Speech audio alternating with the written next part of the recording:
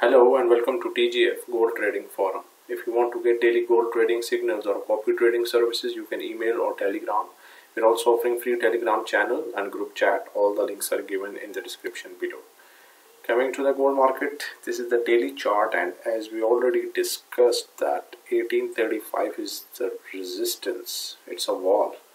And as long as the prices are below 1835, we expect a downward move towards the previous low at 1750 levels.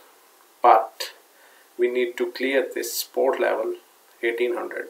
Once we are done with 1800, we are all good for 1750 levels. On the hourly time frame, 1810 is the key. A hold above this level will call for 1825, and a hold below 1810 will call for 1795 levels. If you see the overall structure of the market, I think bears are in control.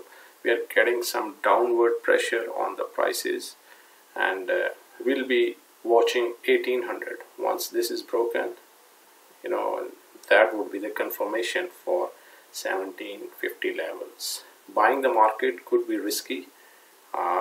You need to stay short on your positions. Good luck for the day ahead.